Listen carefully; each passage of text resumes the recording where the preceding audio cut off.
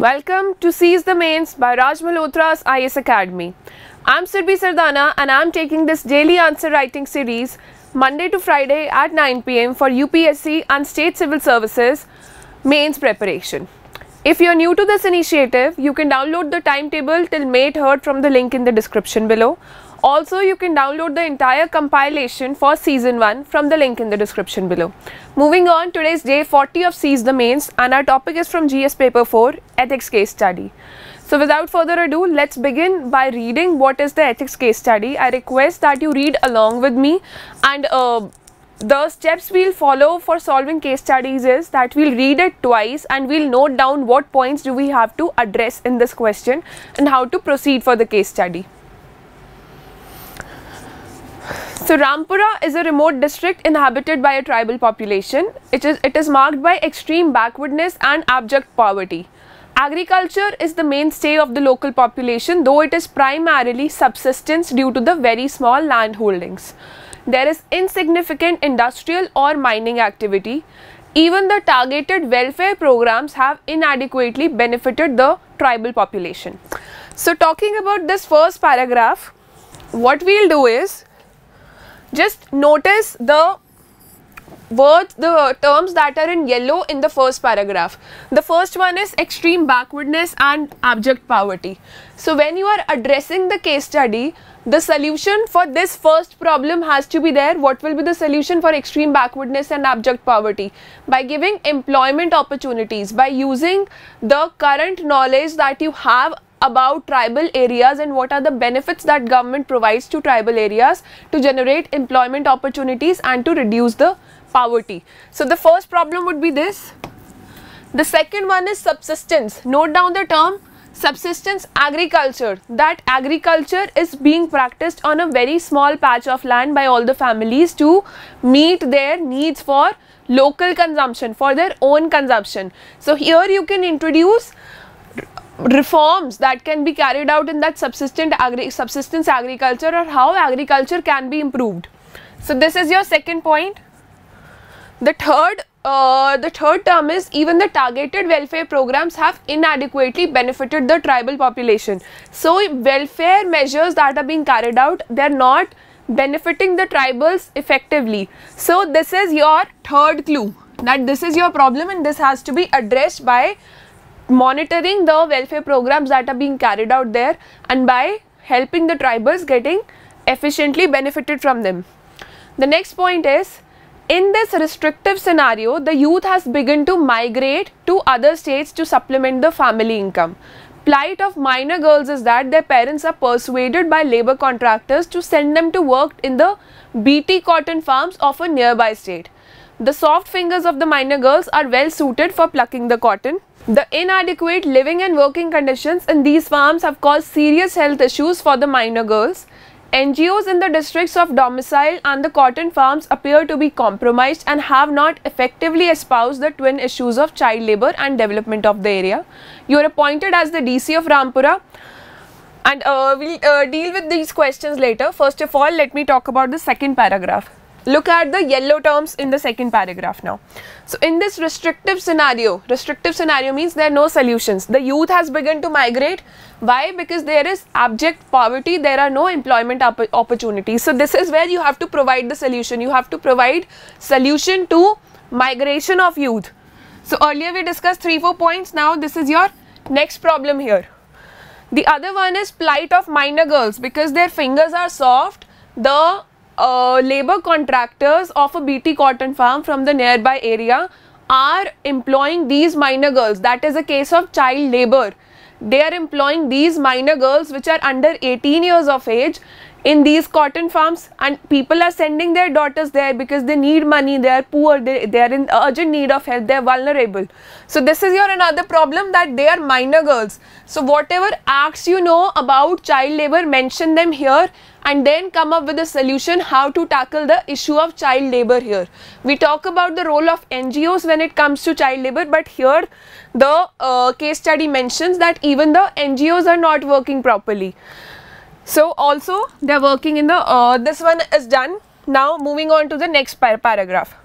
This one we have already read. This is the third paragraph. So the first yellow term talks about serious health issues for the minor girls. This means this has to be brought down on an immediate effect. These girls have to be brought back from those farms and have to be put in basic schooling system, regular education system, and also they need to be provided with good treatment for the health issues that they are suffering with. The next one is about NGOs, that the NGOs have compromised their role. So strict action needs to be taken against NGOs and they need to be nudged and motivated to work for the cause of tribals, to work against child labor and to help people become more aware of their rights by residing in tribal areas. The other one is child labor and development of area. So these are two issues. We've already talked about child labor. The other one is development of area. So what all you can do for the development of area, we'll see these solutions when we answer this question. Now it says that you are appointed as the DC. We've discussed the case study in detail, the question of the case study, that what all are the keywords, what all are the catch points that you can use to generate solutions around. Now let's see what is the specific demand of the question. Identify the ethical issues involved. So this is first. This should have a separate paragraph. What are the ethical issues involved? This should have a separate part in your answer. Which specific steps will you initiate to ameliorate the conditions of minor girls of your district and to improve the overall economic scenario? So when they talk about specific steps, you cannot talk generally. You have to mention the various laws, acts that are in place and what you will be using to ameliorate the condition of minor girls. So the first problem that has to be addressed is the condition of minor girls. The second one is about improving the overall economic scenario in the district. So these are the two issues where your solution should be based around by tackling poverty and tackling this issue of child labor of minor girls. So you have to answer this question in 250 words for 15 marks. Send your answers to us for this question in the next 24 hours, that is by 9 PM of 6th of April. Now let's begin to see how we'll answer this question. Unlike the previous case studies that we have studied in this Seize the Mains Daily Answer Writing Initiative, this is not a case study where you will have to take a stand. In the previous 2 or 3 case studies that we have discussed, we were taking a stand and I had told you that you will have to write 3 options. The last one or the first one will be balanced, which you will be choosing. The other one would be entirely rejected. And the third one would be mostly about seeking transfer or something that can be partially accepted or rejected. But here in this case study, you don't have to take a stand. What you have to do is give solutions. And ethics is about using your knowledge of all the papers of GS paper 1, 2 and 3 to your benefit. Use all the acts, all the rules and regulations that you are aware of and that can be put here. We've already discussed the case study in detail. Now let's see what will be the structure of this. First of all, we'll write the introduction. In introduction, we'll mention about the condition of tribal areas of our country, or we'll talk about that how these areas are left untouched by the welfare benefits that are being provided by the government and how these people become vulnerable to the vested interest of contractors or local businessmen or to the exploitators. So we'll talk generally about the scenario. Secondly, in the first body paragraph, we'll address the demand of the question, which was about ethical issues involved. It is always advisable that whether it is asked or not, that you mention the stakeholders involved in an ethics case study. So we'll in the first body paragraph, we'll talk about the stakeholders and ethical issues involved. In the second body paragraph, we'll give solutions, which was the demand of question, that what steps we will take in the capacity of a district collector. So the second body paragraph provides the solutions, and in the conclusion, we'll just summarize whatever we have written and we'll give a way forward. So moving on to write the introduction for this. Let's see how we can elaborate the situation which is being talked about in the case study, how we can highlight it in the context of general situation that prevails in India. In any of the case study that you are mentioning, just don't start writing the solution straight away. use an introduction to your benefit, use an introduction to quote examples. In one of the previous case studies, we discussed about a civil servant who was dealing with an issue of using bad material in building a flyover. So we talked about the recent flyover that had come down in Cuttack or in Bhubaneswar. So if you know of any examples from current affairs, well and good, use them in your introduction to begin answering the case study. If you don't know of any examples from current affairs or any examples cannot be used, use an old example or use your general knowledge and build an introduction for that. So here, let's start by reading the introduction. Make sure that you notice the points that have been underlined in black here. This case study reflects the condition in one of the remotest areas of the country where the welfare benefits provided by the government do not reach the needy, and the local population has to give up their traditional ways of survival, because whatever the way of survival they were following earlier or traditionally, that is not helpful in sustaining them further, sustaining their livelihood further. It also highlights how these people, being unaware of their rights, they are not aware of right to education or about the laws of child labor, and seeing no way out, become vulnerable to exploitation.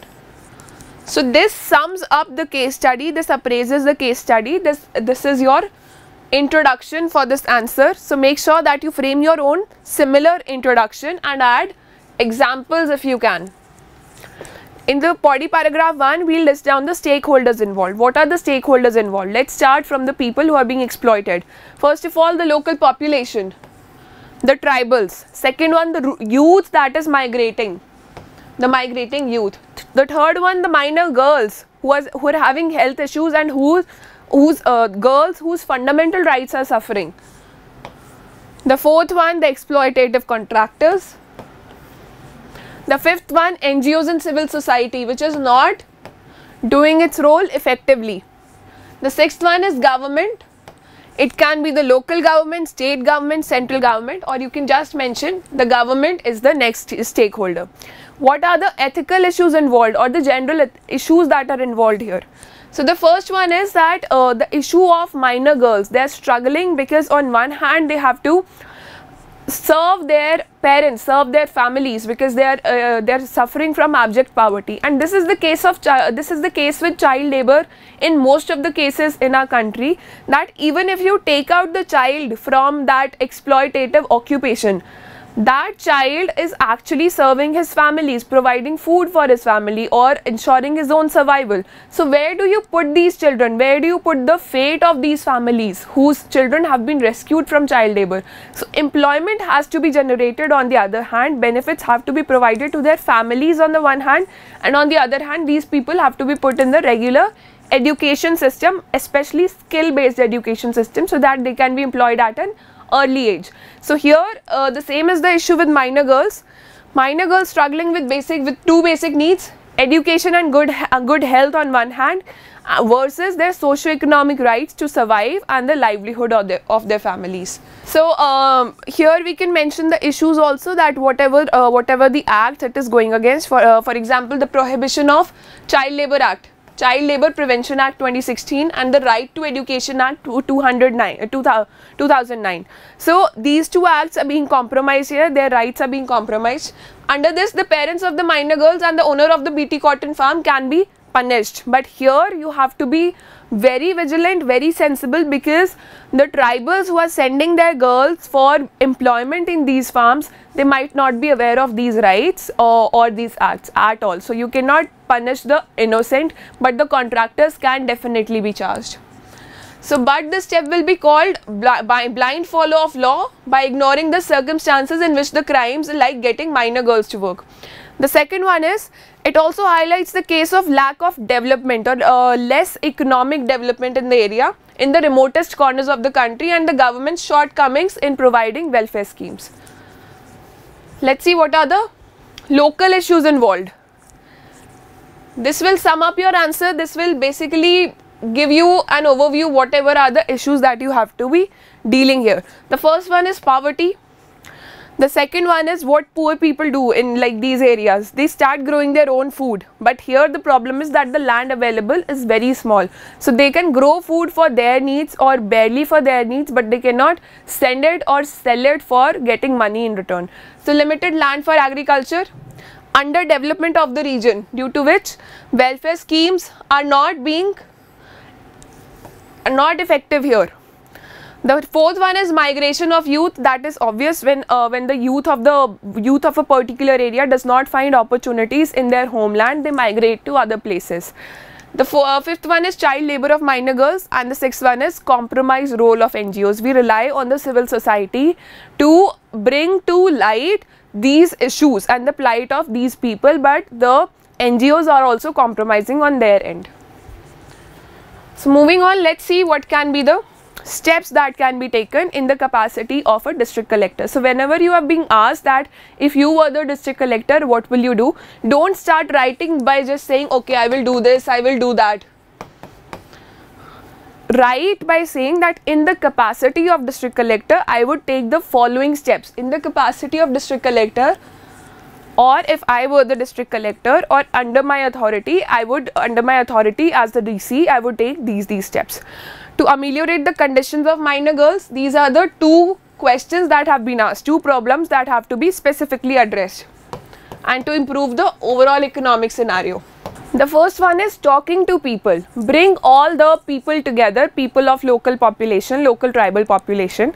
Tribals always have a local leader. Bring those leaders back to you. Let them take a stand and tell them, make them aware of their rights using local leaders, that whatever are the acts are being violated, whatever rights are not being given, which is their inherent birthright, and nudge them, make them aware of their rights and motivate them to move towards a change in the kind of occupation or in the kind of living that they are having, in the kind of daily lifestyle. So community meeting has to be brought for generating awareness. You can also involve NGOs here. Motivate NGOs. You can take an action against them which have been compromising on their role, and then motivate them to get involved with the local populace and help the district administration fight the menace of child labor and this economic development, carry out economic development. Second one, awareness of government schemes. This can be held in these meetings, community meeting, or you can write that as a separate step. The third one is local employment. Give them opportunities to sustain themselves. Only then this migration will stop, only then child labor will stop. So local employment has to be given. Capacity building, skill development has to be carried out so that the youth of that particular area are locally employable. In fact, even if there is a BT cotton farm nearby or in the nearby place, the local youth can be skilled to work in a skilled enterprise in the farm-based industry itself. Promoting school education, that has to be there. You can provide midday meal schemes so that nutritional levels of girls or people there or other children there do not suffer. Also, the infrastructure of schools can be improved. Sixth one is the proper implementation of PDS. When people have enough food grains to sustain their own livelihood, why will they send their children to work in such hazardous occupations?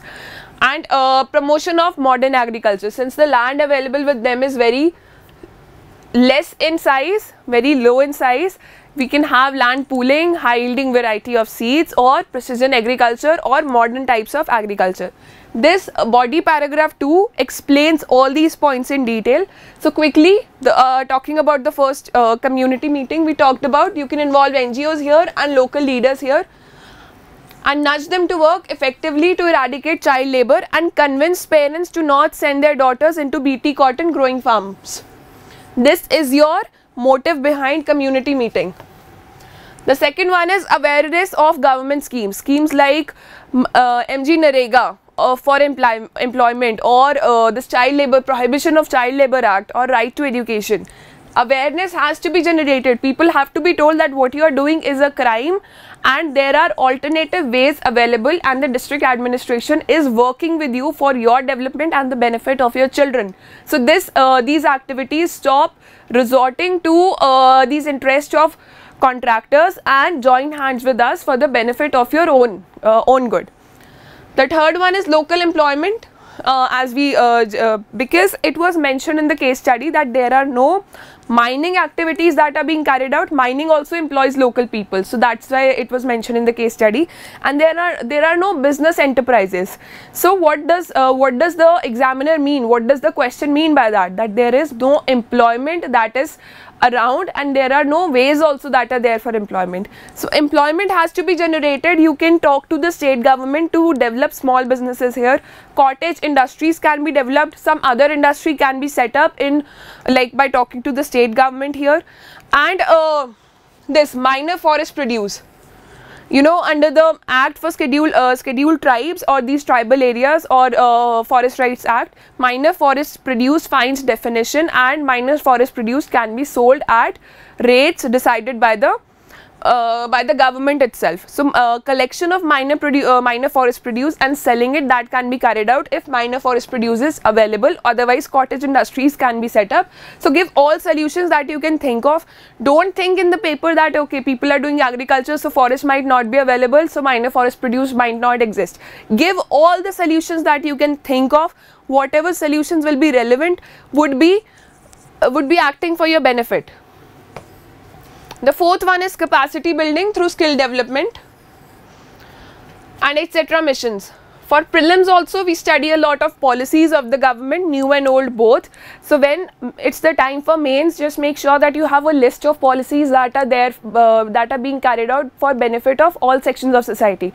For example, for the benefit of tribals, Ministry of Environment, Forest and Climate Change, or the Ministry for Minorities, or the Ministry for Tribal Welfare, that is carrying out many policies. So make sure that you have a list prepared and you know broadly that what is the definition of these and what are the broad points that are being covered by these policies, so that you can use them here. The fifth one is promoting school education. As I said, midday meals, monitoring by district administration, involvement of NGOs to send children to the schools, to monitoring by NGOs for the quality of midday meal schemes also, and improve school education, improve school infrastructure. And that awareness part, that motivation to the parents, that can be carried out in the first step itself, and you can also involve NGOs in that. Proper implementation of welfare schemes. Welfare schemes have been passed by the government, but the benefit is not reaching to the remotest corners of the country. That's why problems like these emerge. That's why case studies like this come again and again in our we see them in our mains paper. This is also a case study from a previous year mains question paper of UPSC. So that there has to be proper implementation of PDS and other welfare schemes. The seventh one is promotion of modern agriculture. As there was a problem of land, subsistent agriculture was only carried out. So use that land, carry out land pooling, and use effective technologies, more advanced technologies to carry out agriculture on that land, that pooled land. HYV seeds, precision agriculture, and whatever, like insurance policies, crop insurance that is being provided by the government, or you know, some loans that can be provided by government for improving the quality of soil, or the quality or the kinds of crops that are produced. So that can be carried out. Apart from all these, strict measures have to be taken by district administration. In the capacity of district collector, you yourself will have to monitor the situation, because child labor is something that has to be stopped from the next day itself. You become aware of it. So apart from the above, I'll directly supervise and see that the employment of juvenile girls on BT cotton fields is stopped. So direct supervision. Just write that I will myself see, I'll directly supervise. Also, I will advise the cotton growing district collectors to take action against farmers or contractors who employ minor girls on their field. So that coordination between district collectors of all the districts is always there, and with your contacts, with the help of that kind of coordination, you can effectively handle this problem of child labor. Moving on to the conclusion part. In ethics case studies, or we cannot have a way forward here, because we've already given what steps will be taken and what steps will be taken in future. Proper implementation will be carried out. So for conclusion, you just have to sum up that this was the situation and this can be dealt effectively if proper implementation is carried out. The cycle of poverty must be addressed properly to arrest the problem of child labor, so that the families can find other means to survive. So we are broadly talking about that the seed of all this problem of the child labor that was being carried out, of the health issues, of migration that is being carried out, of that is happening there. That the seed of all these issues is poverty. So we are just mentioning it in the conclusion that the cycle of poverty must be addressed properly to arrest the problem of child labor, so that families can find out other means to survive. And later there are many NGOs that are working on the national and international level, like Bachpan Bachao Andolan by Mr. Kailash Satyarthi, Child Fund, Care, etc. These names of NGOs you will learn as you go through your GS subjects, when you will be very well versed with the current affairs, when you are reading newspapers every day. You will know the names of these NGOs, but before your ethics paper, make a note of the NGOs working for different sections of society. So these NGOs help to eradicate child labor, so things can be brought under their notice also. With the right kind of focus from the district and state administration, civil society and the determination of local populace, when parents are determined to not send their daughters in such hazardous occupations, the conditions of this area can be improved. So this was a very simple conclusion, and this completes your answer. This is a very simple case study. As you can see, the best approach to dealing with case study is that you first go through the entire case study in the first reading, and after noting down that what mostly the problems will be given in the last paragraph, and when you've seen what are the problems here and you've seen what are the questions that have to be addressed, what are the parts of this case study that have to be addressed, just go back to the case study again and underline important points or problems, because if you know the problem, only then you can give solutions. If you forget this problem of subsistence agriculture while giving your answer for case study, how will you generate point number 6 in your solution, that HYV seeds, high yielding variety seeds, or land pooling can be carried out? So you will have to know the problem that the case study is trying to present to you. It will not explicitly state that these 1 to 10 are the problems. You will have to identify the problems here, underline the problems on the question paper itself, and then generate solution around each problem. Okay, so this is a very simple case study. Case studies are very easy to deal with most of the times. They do not have any philosophical background, and these are very easy to score marks at. You just need to intelligently know that how to use your knowledge to your advantage when it comes to addressing ethics case studies. So this was about today. You can send your answers in the next 24 hours to us on this email ID. You can download the PDF file for this presentation from the link in the description below. Keep working hard, keep sharing your answers, and all the best to you. See you with another lecture discussion tomorrow.